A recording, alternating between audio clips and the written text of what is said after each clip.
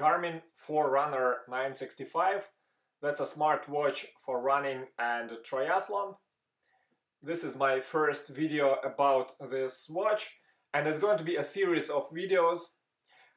First video is pretty much unboxing and overall design of the watch, and the other episodes I will have outside, where I'm going to use this watch while running trails and the road and share my experience about those runs, and I'll also talk about features discovered in this watch.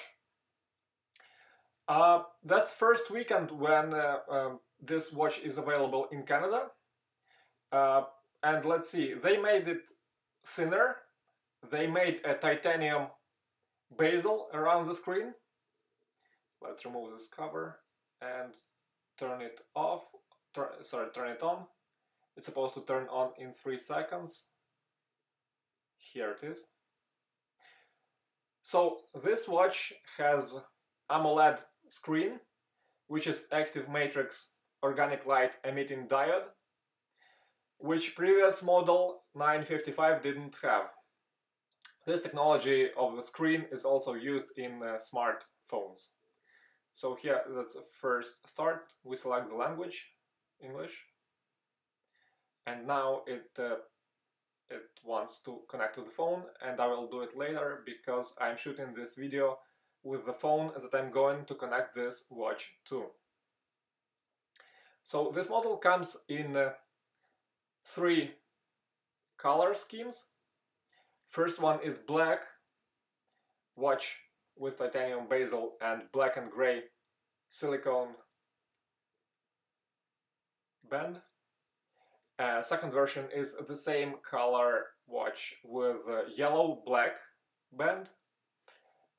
And the third option is white watch, they call it white stone color, with white stone wristband. I bought this watch at a sale, Canadian outdoor shop. Check for their deals. They have some like 10, 15, 20% discounts on the regular basis. So that's a way to save. In the box there were not much stuff. Apart from the watch, there is a charging cable. I'll show it to you in a second. Here it is. No charge adapter, just the watch and some documentation. One piece of documentation is pretty much first start manual, which says charge the battery for 2 hours, then press power button for 3 seconds, and then connect your phone to your watch. And the second piece of documentation, it's pretty much different warnings, like battery warning: do not open the watch because battery is not replaceable by the user. Don't overheat the watch, don't put it under direct sun unsupervised, and other warnings. Pretty much there is no manual with the features of the watch, so we will need to discover them ourselves. So subscribe to my channel not to miss the next episode, and see you soon.